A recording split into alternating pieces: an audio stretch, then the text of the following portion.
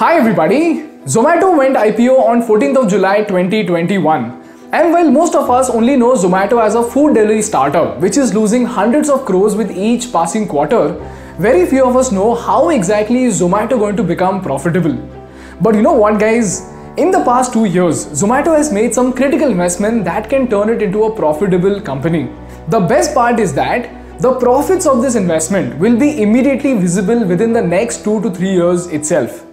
This strategic investment that I'm talking about is none other than Zomato Hyperpure, which is a B2B supplier business. And Zomato is so keen on conquering this market that they'll be investing 372 crores into Hyperpure to build giant warehouses, including a 30,000 square feet warehouse in Bangalore.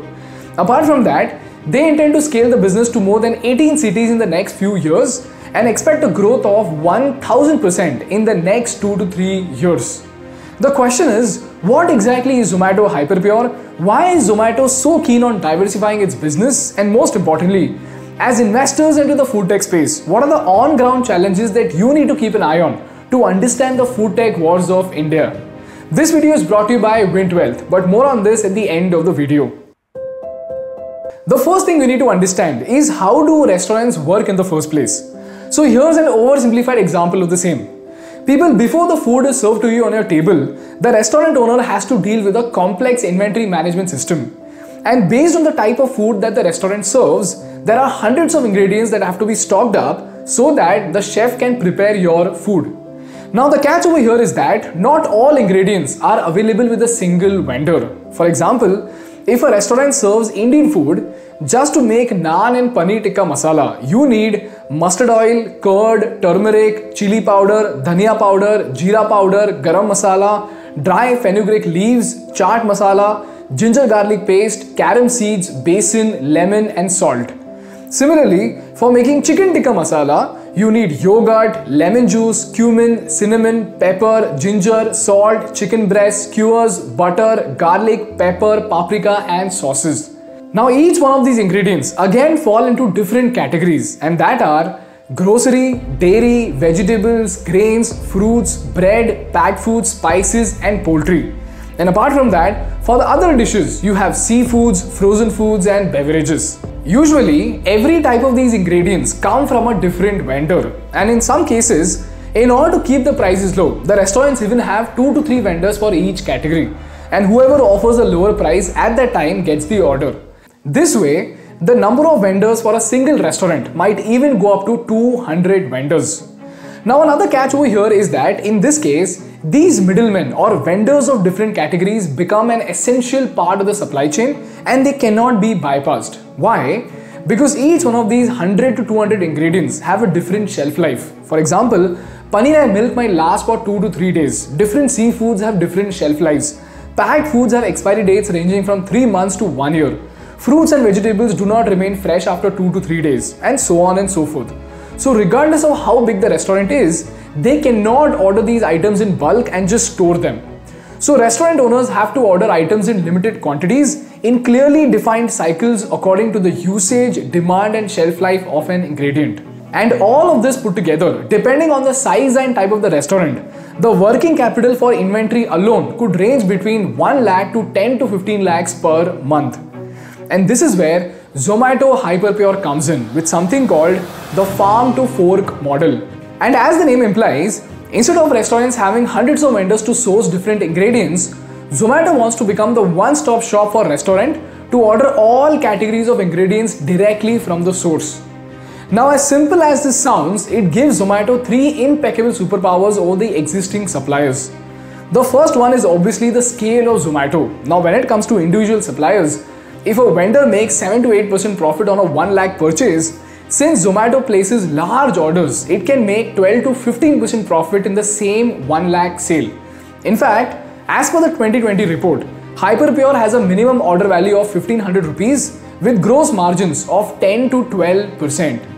Secondly, contract farming could increase Zomato's profit margins. For those who don't know, contract farming is an arrangement wherein a company like Zomato could sign a contract with farmers for quality produce. For example, the company will make an advance payment to the farmers with the promise of procuring 30 tons of tomatoes with a list of quality parameters. Now these parameters might even include the kind of pesticides the farmers are supposed to use, and sometimes even the usage of a certain technology for irrigation and farming. And after the harvest, when the farmer delivers the produce, he is paid the full amount, including an advance for the next cycle.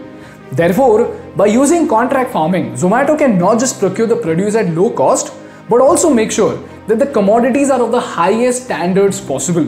This can further increase your profits by a large extent.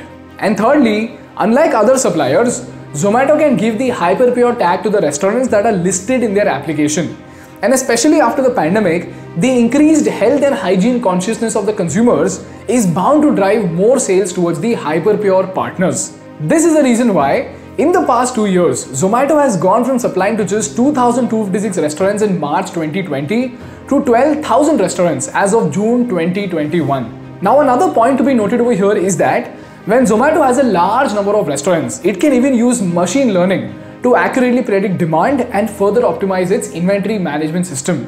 And this could also be used by Zomato to enter the grocery and online retail market, eventually to enter into a competition with JioMart and the rest. This is the reason why Zomato is using Hyperpure as a core instrument to diversify its business and go from a door-to-door business model to a farm-to-fork business model. Apart from that, Zomato is aggressively diversifying into other domains by investing $75 million into Shiprocket, $50 million for 16% stake in MagicPing, and it also sold FitSo to CureFit for $50 million and gained 6.4% stake in CureFit. Now what remains to be seen is how these companies work in conjunction to build an agile ecosystem for consumers. So moral of the story is that on paper, Zomato has all the elements needed to build a robust and profitable supply chain in the B2B space. It has a $1 billion investment, has millions of app users to direct traffic towards Hyperpure partners, has massive warehouses to store and manage inventory, it has the technology to execute world-class inventory management system, and most importantly, it already has a positive unit economics with Hyperpure with a great potential to scale up. So the question over here is that, is it so obvious that Zomato will end up building a $1 billion business out of Hyperpure? And does it mean that you should blindly invest into Zomato? Well, not really, because as much as Hyperpure looks promising on paper, on ground, there are some critical challenges that Zomato needs to tackle if it wants to become a powerful player in the B2B space. And this brings me to the most important part of the episode, and that is, as investors and students of business, what are the critical parameters that you need to keep an eye on to understand the success and failure of Zomato? And this framework is something that applies to every single player operating in the food tech space. Before we move on, I want to thank our partners of today's episode, and that is WintWealth. People just like Zomato and Jio are diversifying their business. Even you should diversify your investments strategically. Do not put all your money into just stocks and crypto, and diversify your portfolio appropriately into different asset classes to reduce your risk. Now, this does not mean you should start investing into FDs because it barely even beats inflation. This is where our partners WintWealth come in. WintWealth is a platform wherein you can invest in assets that lie between low risk, low return assets like FDs and high risk, high return assets like stocks. You can now directly invest into secured bonds directly issued by NBFCs. These instruments were earlier available only to HNIs, but now it is available to retail investors at a ticket size of just 10,000 rupees through WintWealth. For example, here's a new bond that will roll out on WintWealth by an NBFC called Ugrow Capital. The tenure of this bond is 27 months and the principal is paid back every 9 months. The interest is paid monthly, and this bond will give you a return of 10.5% XIRR. The best part about Vint is that they are focusing on educating the investors and not just selling it to them. So to know everything about this opportunity and other upcoming ones, click on the link in the description and press the Keep Me Updated button to learn all about investing in bonds. Moving on to the challenges, here are the critical parameters that you need to keep an eye on to assess the success or failure of Zomato with Hyperpure. Firstly, just like DMart, in order to establish a relationship with Hyperpure, the restaurant owners have to cut ties with their existing suppliers. And like we discussed before, this is a very big deal because we are talking about a relationship that has been fostered over decades. Secondly, according to a July 2021 article, Zomato has taken a misstep with the credit system of Hyperpure. It includes a clause that says Zomato can deduct from the restaurant's earnings on the food delivery side if the dues for Hyperpure purchases are not paid on time. And many restaurants find it unviable because with the local vendors, the credit could be extended up to 60 days without interest. Whereas Zomato actually levies an interest rate. For example, with credit period being 7 to 45 days, when timely payment on Hyperpure purchases does not happen, the company charges a monthly interest rate of 1% on the due amount for the first 15 days. After that, it charges a 0.1% daily interest from the date of invoice due until the debt closure. Now, to some restaurant owners, this almost sounds like a debt trap. So when something like this pops up, on top of the hard time that the restaurant owners are already facing due to the pandemic, it's obviously a very bad thing. And lastly, there is the Competition Commission of India, which can bring in new regulations in case Zomato tries to control the market beyond a certain point.